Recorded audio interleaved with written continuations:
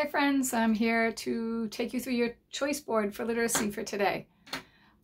So your activities, your must-dos going across the top in green. The first one says to practice writing letter R.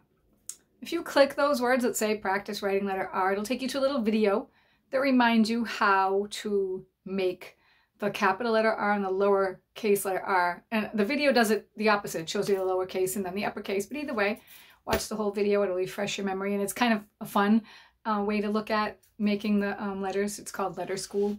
You might even have this app on your iPad if you have one. It's a really good one. If you don't, you might want to get it.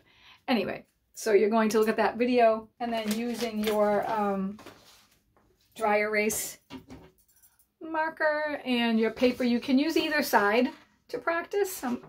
It doesn't matter to me as long as you practice. And that's the first must-do activity. The second must-do activity, we are still using February. This is going to be our last week using the February packets.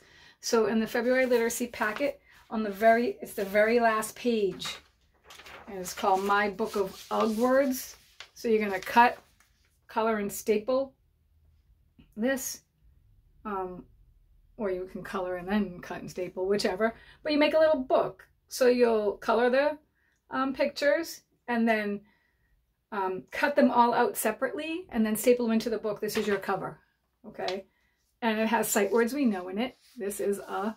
And then you can use your awesome sounding out skills to figure out the words. And since it's word family ugh, really just focus on that first word and know that it's ugh. Or first sound, or first two sounds in some of them. Okay, so that's your second must-do activity. And your third must-do activity is color by code. I know there's a few of these in here, there have been, but this is the one with they, soon, what, and see. So you're going to color those by code. Okay. All right. So that's that.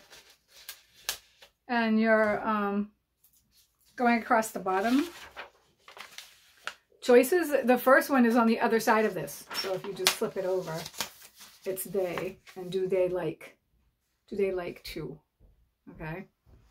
And then your next activity are your rhyming words 100th day of school boom cards. So go ahead and do the boom cards for your 100th day of school.